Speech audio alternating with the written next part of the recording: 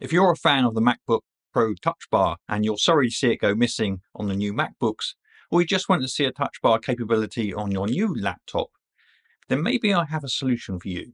Look what I found. I have found a touch bar app which just about has all the functionality a real touch bar has. But best of all, this touch bar can be placed on any screen in any position, and it changes to match the app that currently has focus instantaneously, unlike the iPad sidecar touch bar. Oh, and best of all, it's free.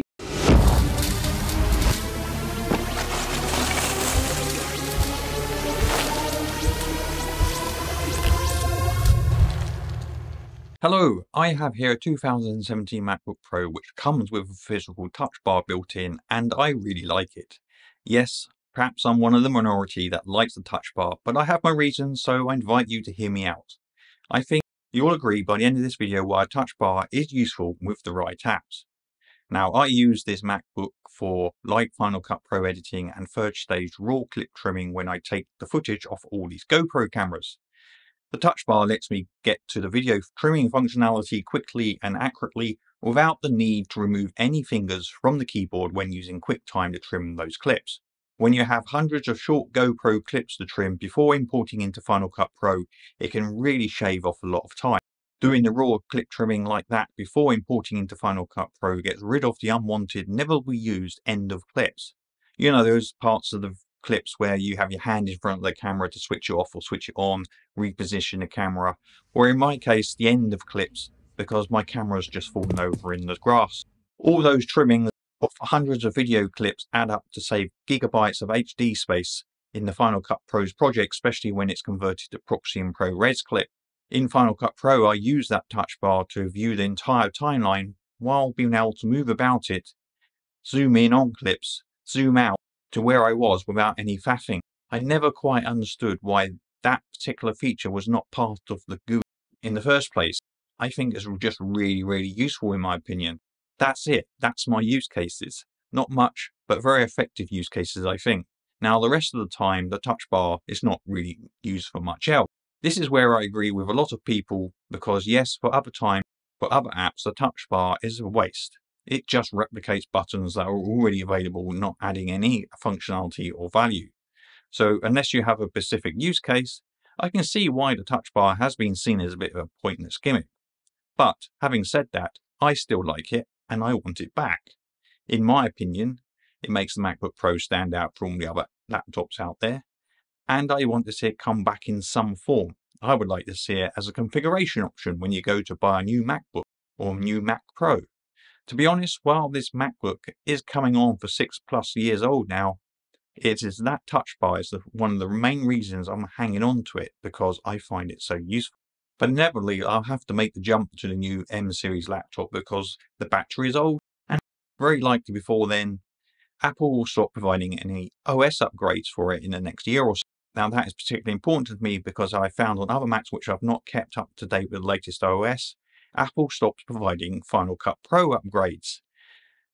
That is really irritating and renders the machine kind of redundant. Now, some of you might be thinking if you have a recent iPad, you can use the sidecar functionality on it to activate the touch bar and so be available to any Mac. Yes, you can, but I've not found that to be the perfect solution. Let me explain.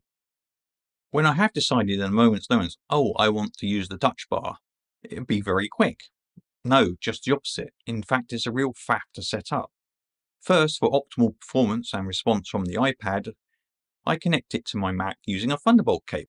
Having done that, open up System Preferences, scroll down, select Displays.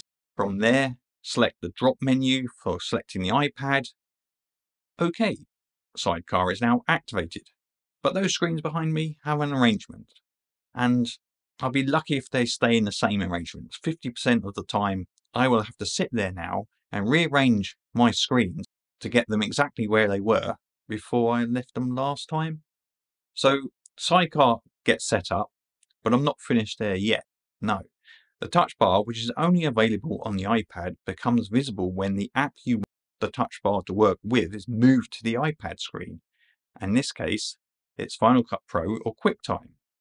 Why that functionality, I have no idea. Having moved it to the iPad is not where I want to use it, so I have to move the app back.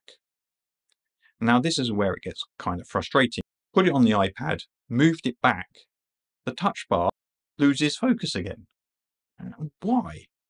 It does not always happen, but I have not found out what I'm doing wrong to stop it from happening. Another irritation is if you want to use another app, say the music app, and you want the touch bar for that, you have to move the music app to iPad for 5 seconds that you want to use it, and then move it back on. Of course, Final Cut Pro, touching that, giving it focus won't activate the touch bar, so you have to move Final Cut Pro back to the iPad screen, give it focus, move it back, and you see where this is going. It just goes round in a bit of a circle. Let me know down in the comments if there is a way to get that touch bar to automatically change focus to match the app you're currently using. That would really, really make a big difference to the functionality of that sidecar touch bar. Now the other issue is the iPad is a big device, and to mimic that touch bar, that thin thing, I need to place it next to the keyboard like so. In my case, I have a big desk, so I have a lot of space to work with. But this is not going to work for everybody. So unless I'm using the iPad specifically as a drawing aid, I tend not to use the Sidecar app. But I do use Sidecar a lot when I'm using it alongside my MacBook Pro as a second screen. So you can see this is far from ideal. It's so close in many ways, but far enough away that the Sidecar touch bar is an inconvenience rather than a good convenience. So this got me thinking, if I want a touch bar, maybe there are other people who want a touch bar too, and maybe that can be satisfied with a touch bar device that you can attach to your Mac and place next to your keyboard. Has anyone built an external touch bar device using a touch bar screen taken from another MacBook Pro? So I went searching, and I did find this. When I saw it, I thought, that is exactly what I want, and it looks absolutely fantastic. In almost the same time I went, wow, the next moments turn into instant disappointment.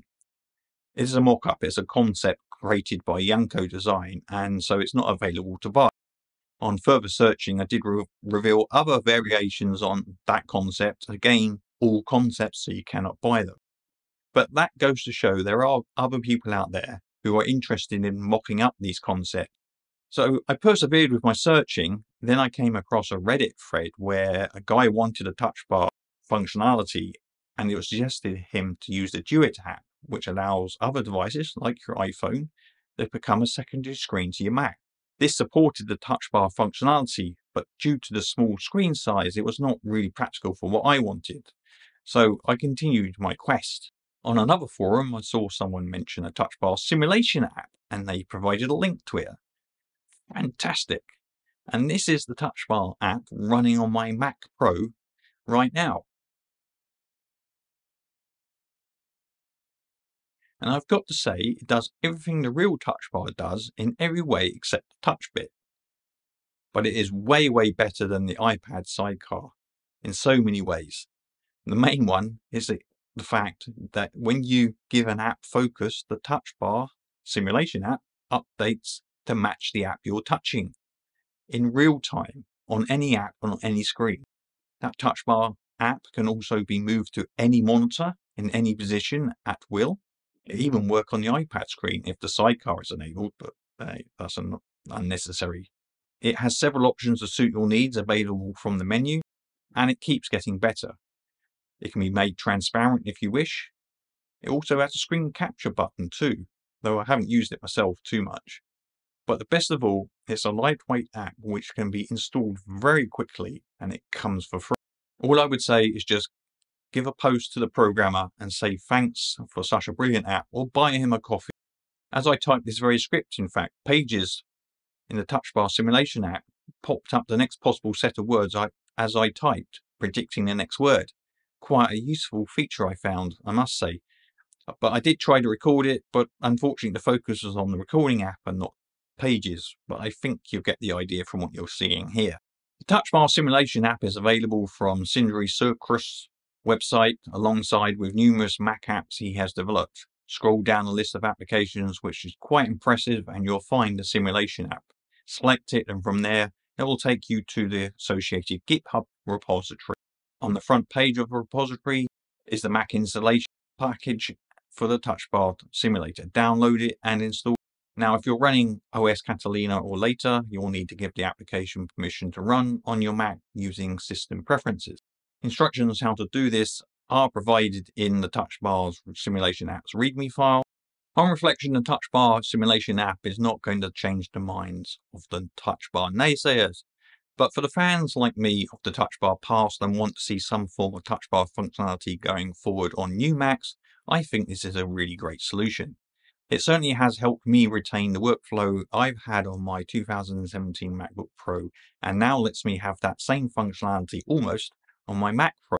I would buy a Pro keyboard tomorrow if it had a Touch Bar embedded in it. Every time I look at my Mac Pro's keyboard, I think there's something missing. It needs a Touch Bar. It's a Pro, right? Make an alternative keyboard with a Touch Bar built in, charge $1 zillion, and yes, I would likely buy it. Well, at least this app goes a long way to satisfying that omission. I hope you liked this video. If you did, then do, because that tells YouTube that you liked it too. That click really helps this channel out, and I appreciate it very much. You see that subscription button? Click on that too. Turn on notifications to be sure not to miss future videos. Keep safe, keep well, and I'll catch up with you guys next time. And oh, if you do have any comments on how to make iPad Sidecar even better, work it better, please let me know down in the comments.